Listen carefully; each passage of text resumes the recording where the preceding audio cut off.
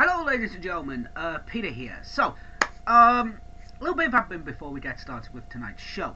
Over here will be the 27th episode of the Classic Wrestling series, which is TNA Lockdown 2009.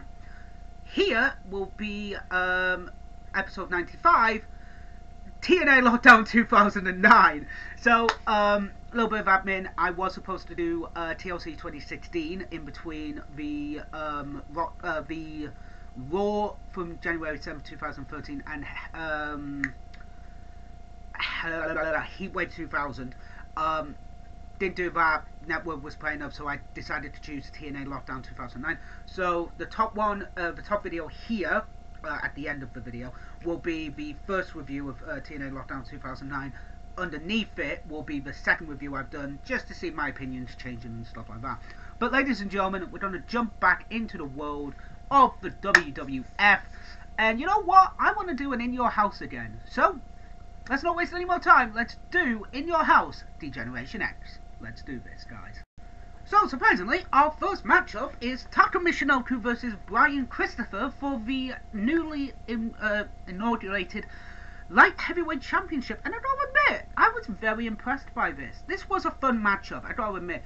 I have to also say that I prefer their match at No Way Out of Texas, the rematch for the belt. But this match was very entertaining, I thought. Crowd weren't really into it as much until the end with the Michinoku driver to get the win for Taka. But at the same time, this was a fun matchup. If you just had a look, you know, if you were watching it without listening to the commentary, because oh my god, the commentary in this matchup, mentioning that Brian Christopher was fucking Jerry Lawler's kid, for God's sake, it annoyed me. But bar that, this was a fun matchup, and I do actually enjoy seeing the Japanese photographers who are actually in the ring with taking pictures of Pat Patterson, Jerry Briscoe, with Taka for the belt. I do enjoy that. I think that's really cool, actually. You rarely see that nowadays. Again, this was a fast-paced match. It's obviously very good, but again, I do prefer their rematch. This was a little bit clunky. I don't know if this is the first time they've ever faced each other, but at the same time, it is, they're not as experienced as they would be at No Way Out of Texas. And again, the commentary just really annoyed the other of him fucking to me. But with that all being said, guys, great way to start off the show, I thought. High-paced, entertaining, and with the quick victory with the Michinoku driver as well. Also, it does help that Brian Christopher busted his lip a little bit. It does work in that sense because it was an accident, but at the same time, it's a safe way to do it. So, I have no idea what we've got next, guys, so let's get to it.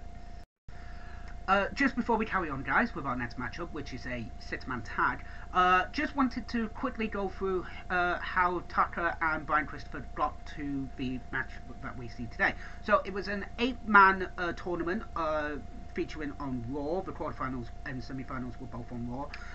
On November 3rd in Hershey, Pennsylvania, Algura defeated Super Loco.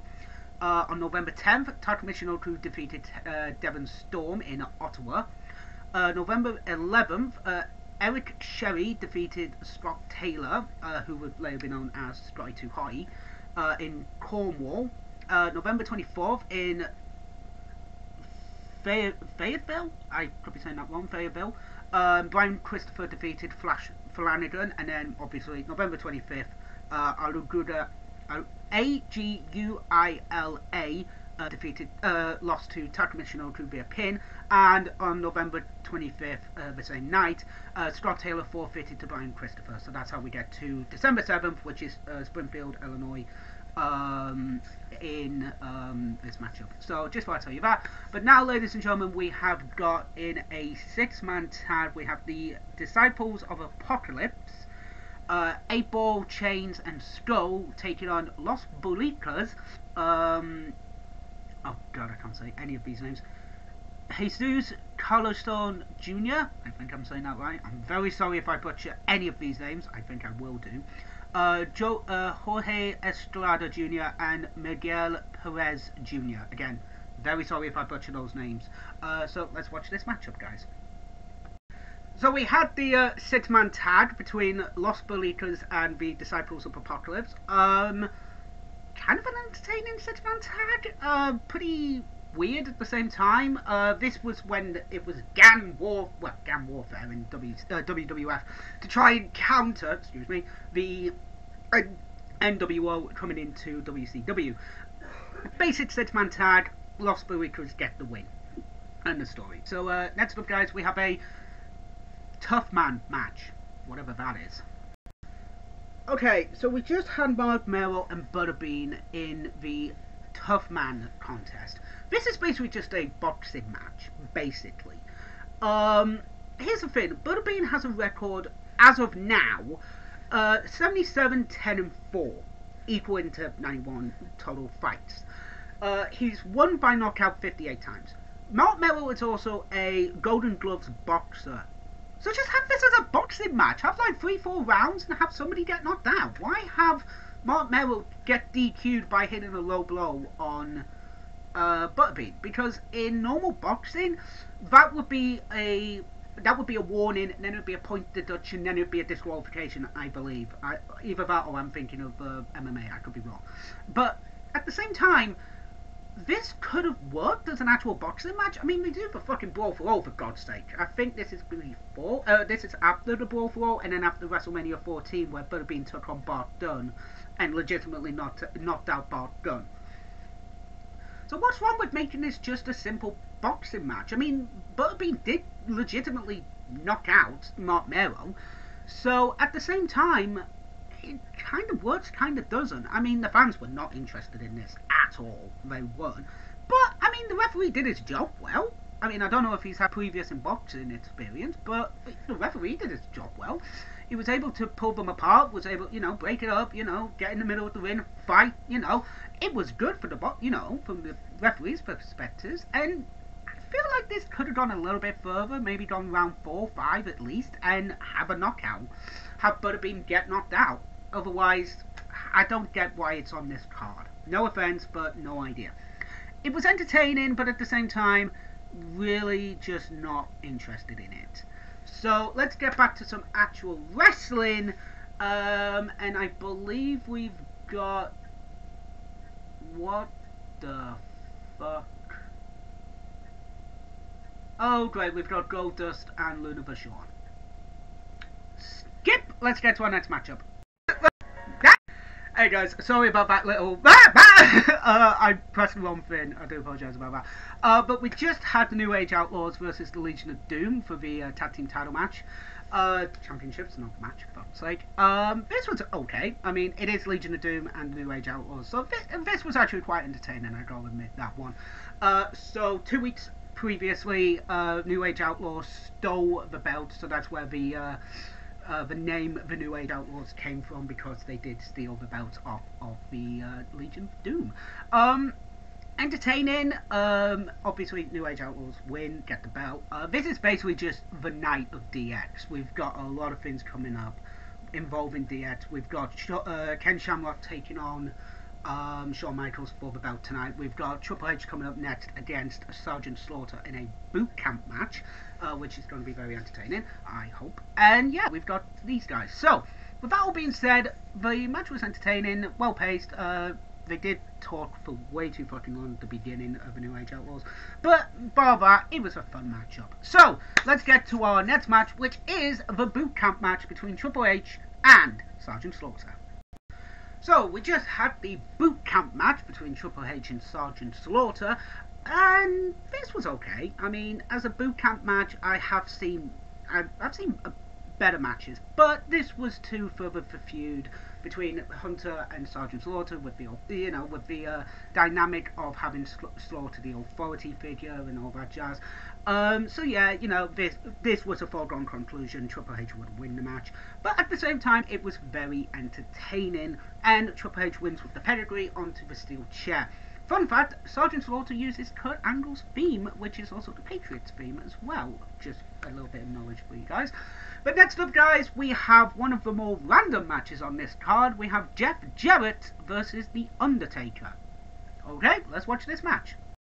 So, we just had Undertaker versus Jeff Jarrett, And Jarrett wins by disqualification because Kane attacks The Undertaker, furthering their feud going forward. I believe at Unforgiven in a few months' time. Give me a moment. I don't know, pay-per-view. No, it wouldn't be. It would be No Way Out of Texas, and then it'd be Unforgiven. They would have their Inferno match, whilst at WrestleMania 14 they would face off for the first time against each other. It was actually an okay match going into it, but then again, Kane comes out, attacks Undertaker, and Jarrett wins by disqualification. Only way Jeff Jarrett is going to be beating The Undertaker. Sorry, but that's true. We have a promo with Mark Henry coming up. He would debut a little later, if I recall. I could be wrong on that one. But again, that match was okay. It was entertaining. Now, ladies and gentlemen, for our next matchup, our penultimate match tonight. Stone Cold Steve Austin versus The Rock for the WWF Intercontinental Championship. Let's do this. Okay, so we just had Stone Cold Steve Austin versus The Rock for the Intercontinental Championship. And I swore this match went longer. Like, legit, I swear it went longer. Maybe I'm just remembering things from WWE 2K16. But this match went about 5 minutes, which is really weird. It's Rock and Austin going at it.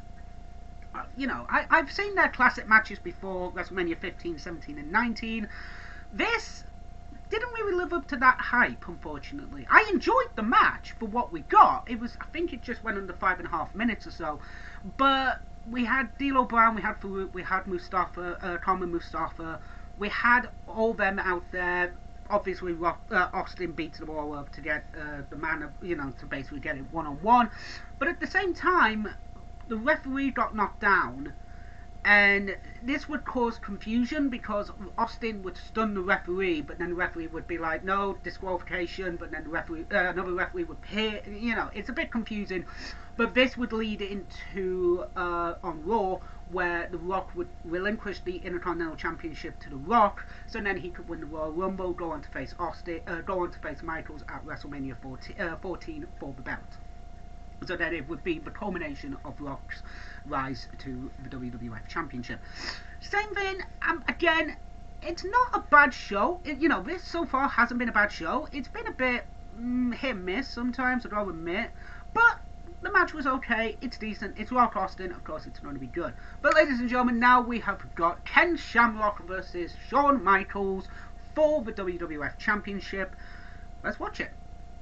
So, we just had Ken Shamrock versus Shawn Michaels for the WWF Championship, and this was okay. It was okay. It was a good matchup until the ending where DX gets involved. Hunter and Chyna are out with Shawn, obviously. Of course, the disqualification, so obviously we're not going to be getting Shamrock as the new champion, but at the same time, the match was good. It was an okay match, don't get me wrong, it was decent, but at the same time it's like, oh, why the disqualification victory? Again, makes no sense. Maybe if this was for the European Championship, yeah, and then you can have Shawn win. But at the same time, it's just a bit silly. It's a bit stupid, and I don't understand why this was for the the WWF Championship. At the same time, good matchup.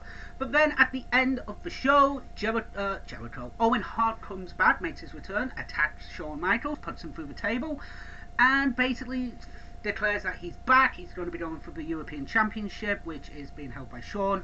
But Triple H would win the belt off of Shawn at Christmas, if I recall. I could be wrong on that one, on the Christmas episode of Monday Night Raw.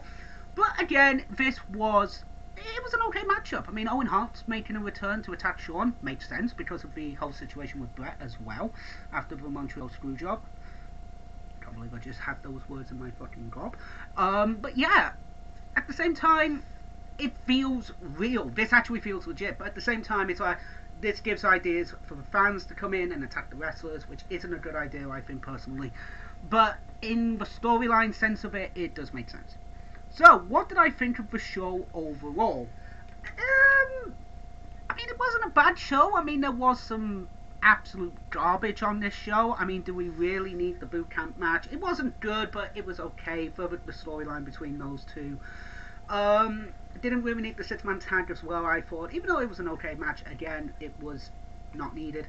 Probably the best match of the night, I'm gonna have to say, was maybe Shawn versus Ken Shamrock, with Taka Michinoku versus Brian Christopher a close second. I will admit that, guys. So, with that being said, that is episode 108 of the Classic Wrestling Series, Out of Sight, Out of Mind, Out of Pocket.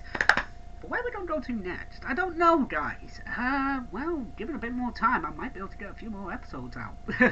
He says whilst laughing. But no, ladies and gentlemen, we are going to be ending it here. But next week, we'll deal with next week. But tonight, guys, we got AEW Dynamite, and it's the week before Winter is Coming. Looking forward to that show. So, like I say, guys, episode 27 of the Classic Wrestling Series is going to be here. And episode 95 is going to be down there as well. So with that being said, thank you very much for watching episode 108 of the CWS, and I will see you later tonight for AEW Dynamite. TTFN. Ta-ta for now.